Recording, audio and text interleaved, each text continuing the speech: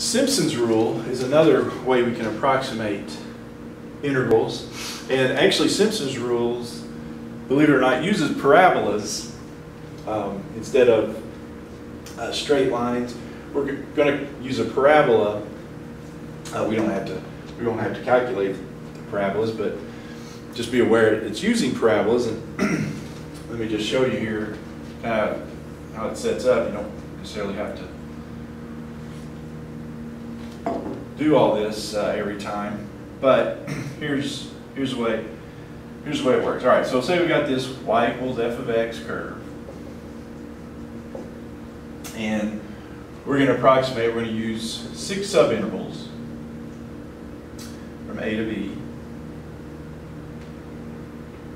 So there's 3. So it'd be 1, 2, 3, 4, 5, 6. Okay. Equal, supposed to be. All right. Well, it turns out, like I said, you don't have to worry about all this, but here's how it all plays out. We kind of group them in sort of threes, 1, 2, 3 endpoints, because it's 2 subintervals.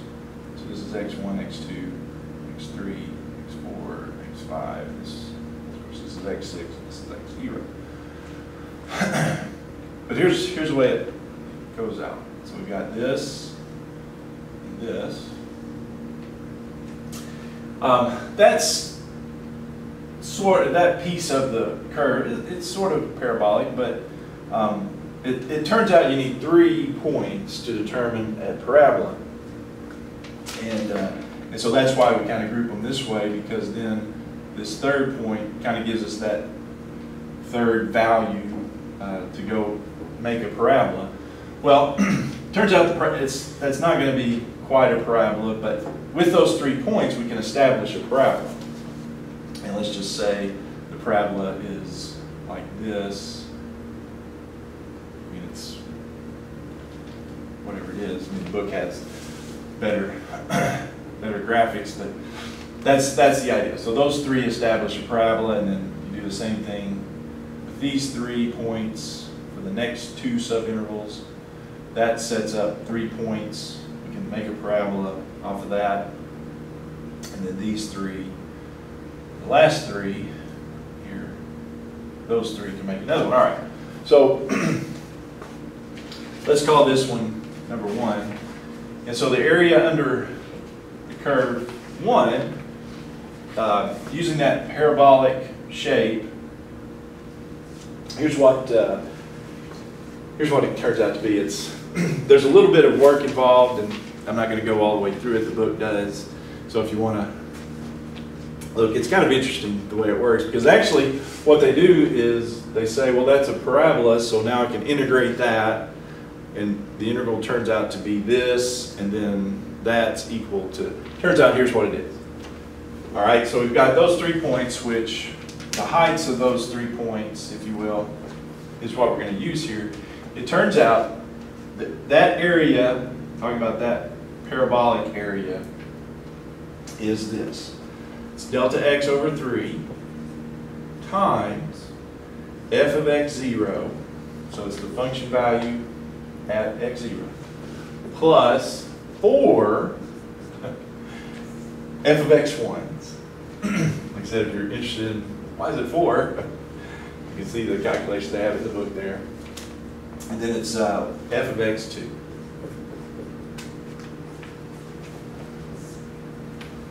Okay, C book if you're interested in how that works. All right.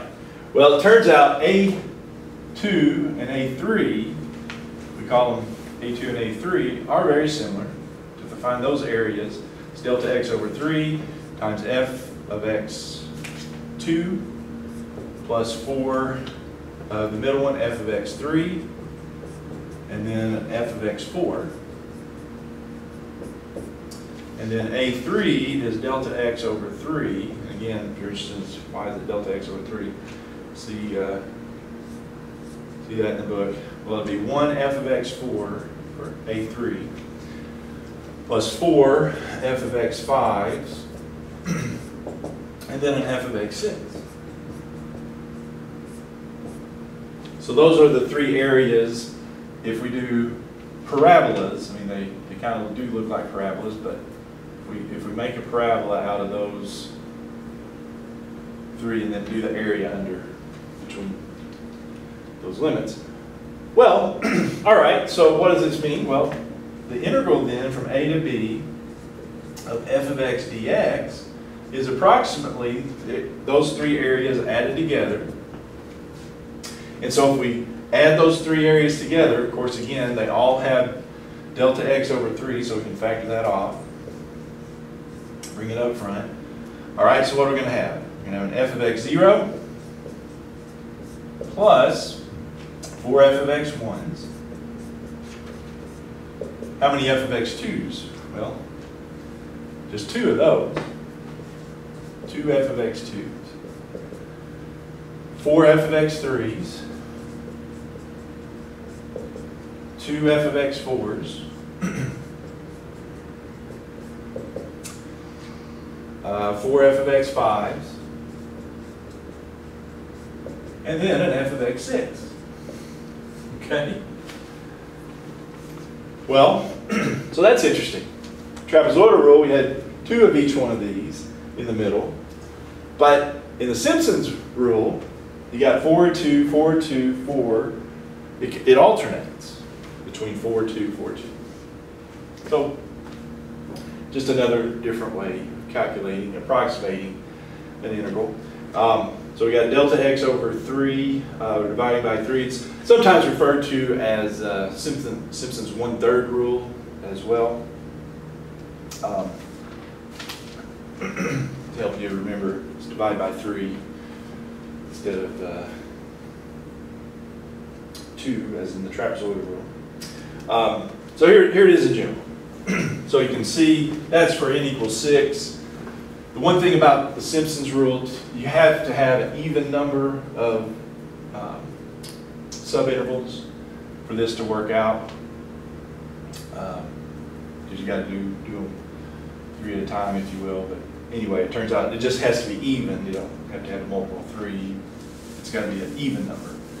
So here it is in general.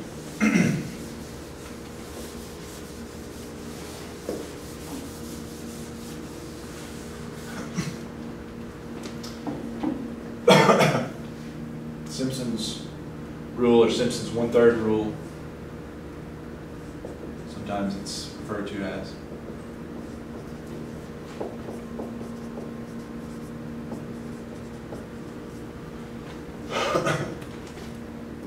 All right, for n subintervals, n even. N has to be even.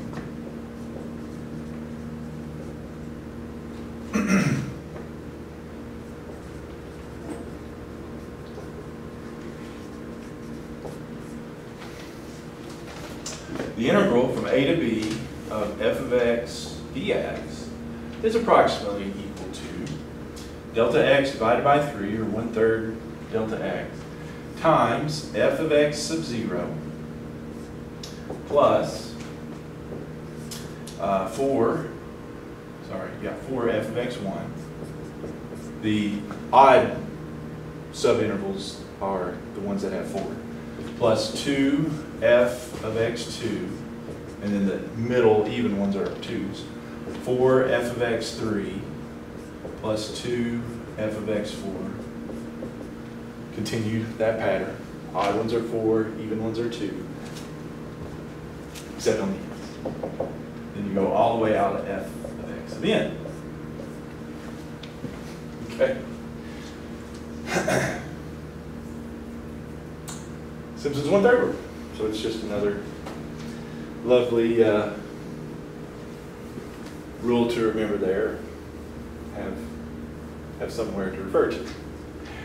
Okay? Let's do one.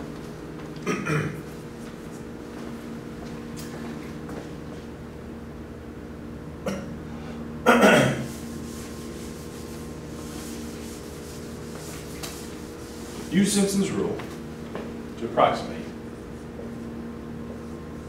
Use Simpson's rule of n equals 8, let's call it.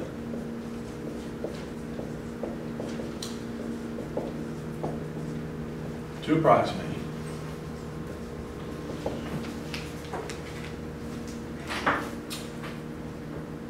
The integral from 1 to 4. Jay, when you get a chance, could you go to 211, they need a full view. Cosine x over x squared dx. All right, so we're going to approximate. That's the same one we had a while ago. Here we're going to use n equals 8 though. All right, so my delta x, figure that out. So we got n equals 8, b minus a over n is, well, it's going to be 3/8. And let's call that 0.375.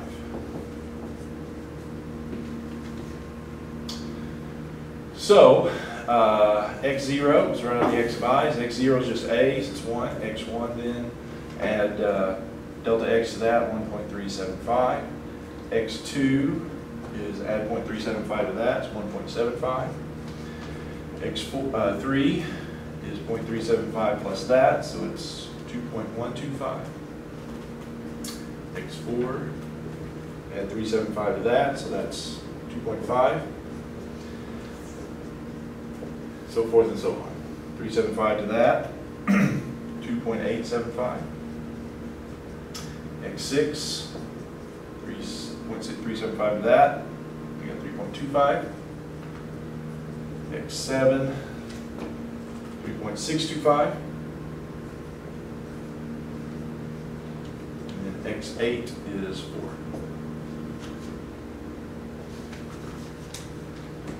Okay?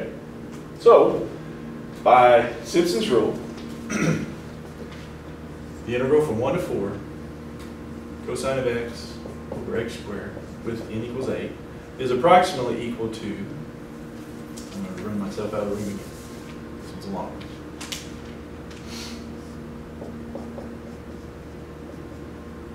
Matter of fact, let's just do it down here. So the integral 1 to 4, cosine of x over x squared is approximately equal to delta x over 3.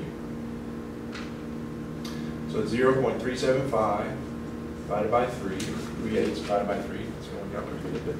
Times f of x0, so it'll be f of 1, plus 4 times f of x1, so f of 1.375. Plus 2 f of x2, so that'd be 2 f of 1.75. Plus 4 f of x3, 4 f of 2.125. Plus 2 f of x4, so f of 2.5. 4 f of 5, so 2.875. 2 f of 3.25. 4 f of 7, so f of 3.625. And then f of x8, just one of those. Okay. So yeah, it's just a little matter of putting all that in. And again, like I said, if you use that bar stuff, pretty well. Works, plug it in. I get all that to be approximately, just to check yourself, negative 0.106561. I think they want it to 5-6 decimal places. Do all that out.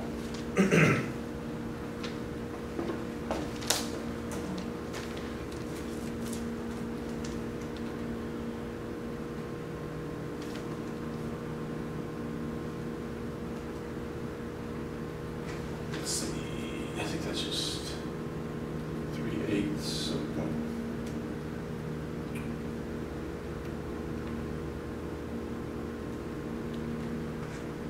0.375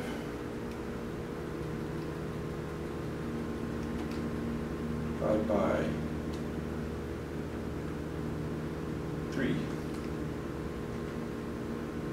times, all right, so it's y1 4 y1 of 1.375 plus 2f of 1.75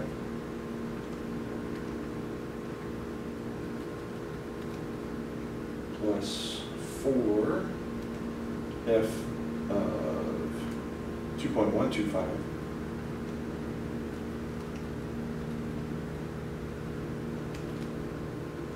plus 2f of 2.5 plus 4f of 2.875 plus 2 f of 3.25 plus 4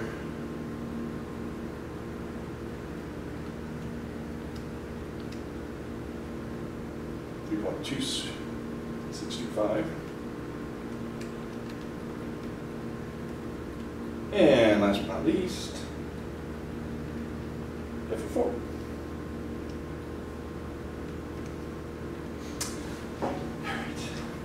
And if we've got it all entered right, okay. Oh, I see it wrong.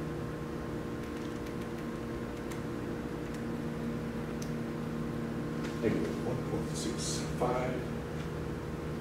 1.6561. Yeah, 06321. All right, get it? Okay. All right. Yeah, it's just kind of a tedious thing. But let's try one more, and like I said, they will have you do Simpson's rule, trapezoidal rule, but they also throw in a midpoint rule. So let me do one where I can do all three of those. Finish this off here.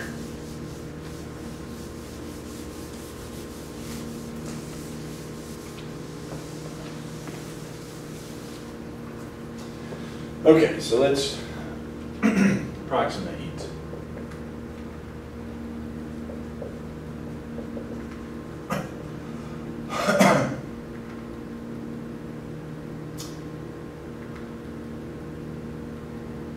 The interval 2 to 6, 1 over x dx.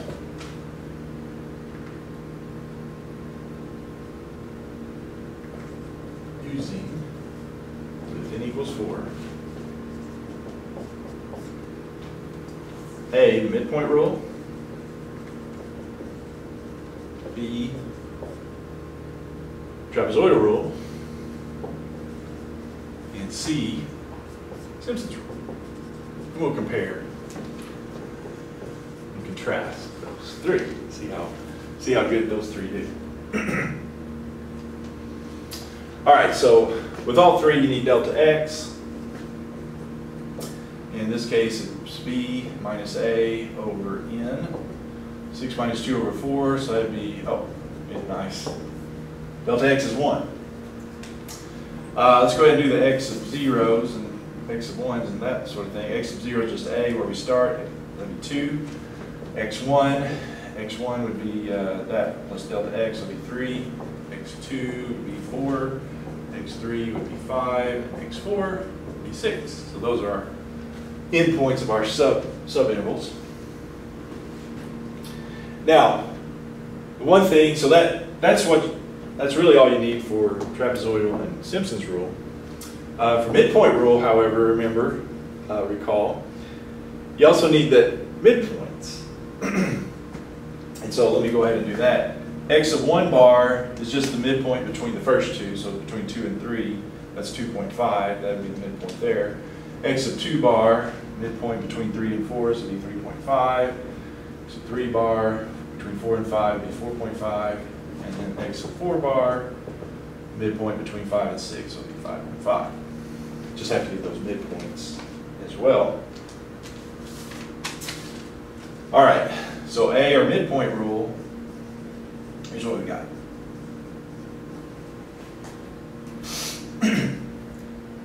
Our integral 2 to 6, 1 over x dx, is approximately equal to, now the midpoint rule, we just have, usually what we did is we did the delta x, factor it off, just like we did with the others. The others have delta x divided by 2 and delta x divided by 3, but for the midpoint rule, it's just delta x times f of all the midpoints. F of x 1 bar, f of x 2 bar, f of x 3 bar. It's back to the just adding up the function values on the midpoint rule. You don't have any multiples of those, or you're not dividing delta x. You're just, it's delta x times all of those summed together. So that works out to be, well, delta x is 1, so it would be f of 2.5 plus f of 3.5 plus f of 4.5 and f of 5.5. That's all you have to do for that. And that turns out to be, if you do all the calculations there, 1.08975 is what I get.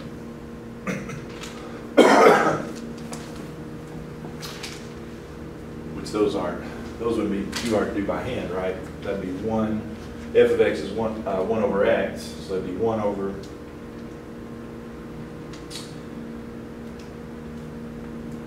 2.5 plus 1 over 3.5, just to check it. 1 over 4.5 and 1 over 5.5. Yeah, 1.08975 to 5 places, 5 decimal places. All right. All right, B is trapezoidal rule.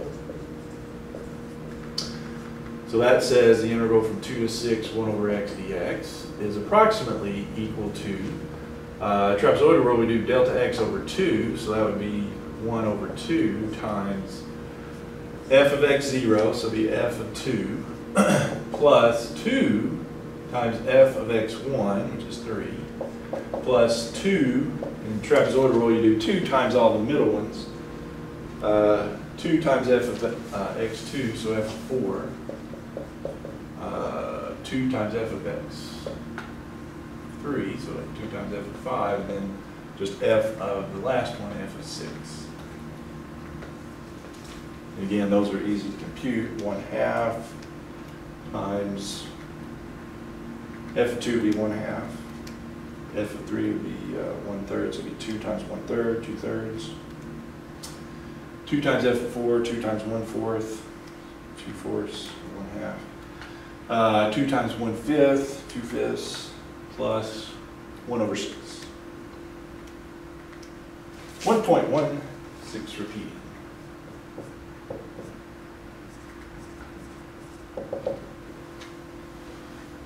1.11, I should say. 1.1166 repeating. Okay. So last but not least, Simpson's rule says the integral 2 to 6, 1 over x dx is approximately, so on Simpson's rule we do delta x divided by 3, so that would be 1 divided by 3, delta x is 1. All right, and then we do f of x0, so f of 2, plus 4 f of x1, remember the odd ones are times 4, so it'll be 4 times f of x1, plus 2 times f of x2, which is f of 4, and then 4 times f of x3, which is 5, and then f of 6. So it's about the same, except you got the 4s instead of the 2s on some of those. So what do we got there? 1/3 times f of 2 is 1/2. 4 times f of 3, so it'd be 4/3. 2 times f of 4, so it'd be 2/4 again, or 1/2. 4 times, so it'd be 4 times 1/5, 4/5, and 1/6. Last but not least. 1.1. So the integral here approximately is 1.1. And so yeah, I did this one for just another example, but also we can actually do that integral. We don't really have to approximate it, but just for comparison here, I did this one. We know that that integral, that's just a natural log, isn't it? natural log of absolute value of x from 2 to 6, so you got be the natural log of 6 minus the natural log of 2, and that turns out to be 1.09861, blah, blah, blah. I believe so.